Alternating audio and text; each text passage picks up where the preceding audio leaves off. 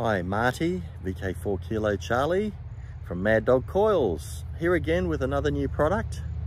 Back at my local Potter Park Proving Grounds to introduce the MDC or Mad Dog Coils PUP. That's P-U-P, the little PUP coil.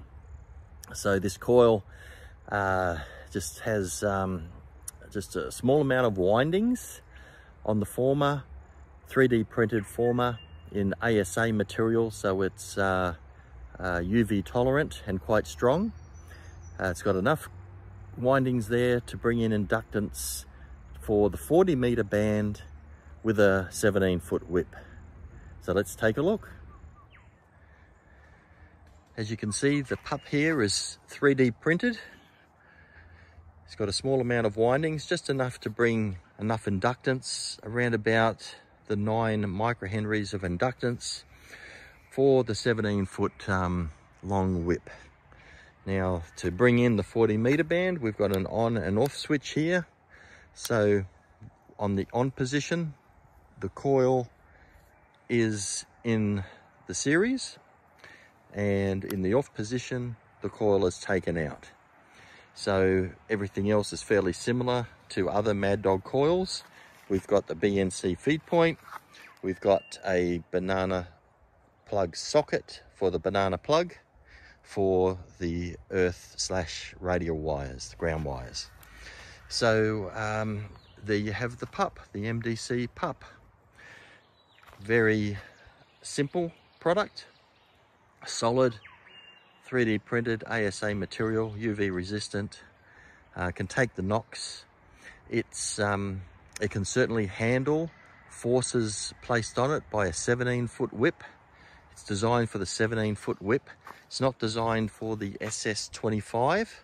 You could use an SS25 on it, but would encourage you not to take it up past around about the 18-foot mark. Here's the PUP on a ground spike, mounted fairly close to the ground. And as you can see, I've got my 1-to-1 Ballon choke very close to the PUP there.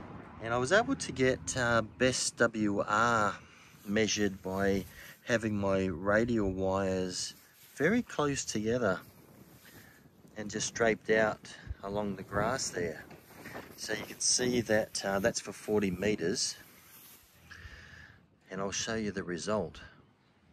That's the result there by having those radials grouped together. 1.16 at 7.09. Now I'm going to spread out the radials just so that you can see what happens. Okay, so now you can see the various speaker wire radials are spread out.